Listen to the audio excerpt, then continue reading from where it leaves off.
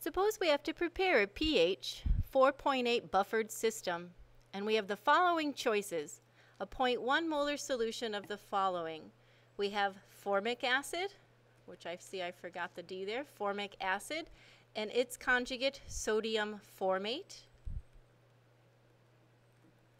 So choice 1. Choice 2, I see we could use propionic acid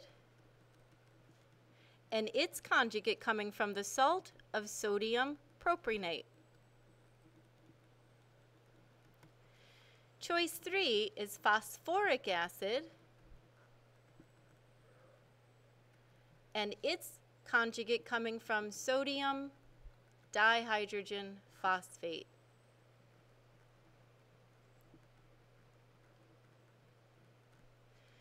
Which solution should we use, and how many mils of each solution would you use to make approximately a liter of the buffered solution? Well, let's start. Remember that the ideal situation is when the pH is equal to the pKa, and what that means is that the concentration of the conjugate base over acid is indeed the same. So the volume here really is irrelevant. It just means that we want the same concentration of each solution. So we want those to cancel out, so pH gives us pKa. And our target pH is 4.80. So let's begin by looking up some Ka values of each of these acids. In Appendix D, formic acid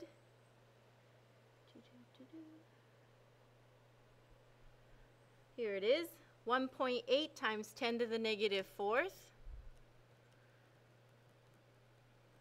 So let's take the negative log of that and see what we find for pKa. Negative log, 1.8 e negative 4, and I get 3.74 pH units. I'll do the same for propionic acid. 1.3 times 10 to the negative fifth. Let's negative log for that and see what we get for pKa. Negative log of 1.3 e negative 5, 4.89.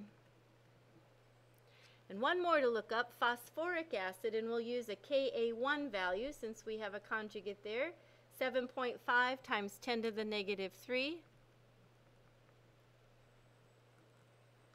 So pKa is negative log of 7.5 e negative 3. And that gives us a value of 2.12. Knowing that the best match is when pH matches pKa within a plus or minus 1 pH unit, I can clearly see propionic acid being the best selection to make our buffered with a target pH of 4.80. How many milliliters of each solution would you use to make approximately a liter of the buffer? I think this is just asking us if we need a total of 1 liter, and the most important thing is to have this ratio the same. We better use the same volume to deliver the same number of moles of the acid and its conjugate base. 500 mils of the acid plus 500 mils of the conjugate base will deliver the same number of moles per liter of acid and base. It's important to make sure that pH and pKa are indeed the same, and they're just asking us to make sure that happens when the concentrations of base over acid cancel, and that happens if I'm delivering the same number of mole units. And it's clearly telling us the concentration of the acid and its conjugate is the same, so there's no trick here. If they were different, we would have to think about the number of liters per mole, but right here they're the same. So 500 of each gives us 1,000 mils total, and we have indeed delivered the same number of moles of the acid and its conjugate base. We now have enough ammunition to tackle lesson number 2 from our Chapter 17 assignment sheet.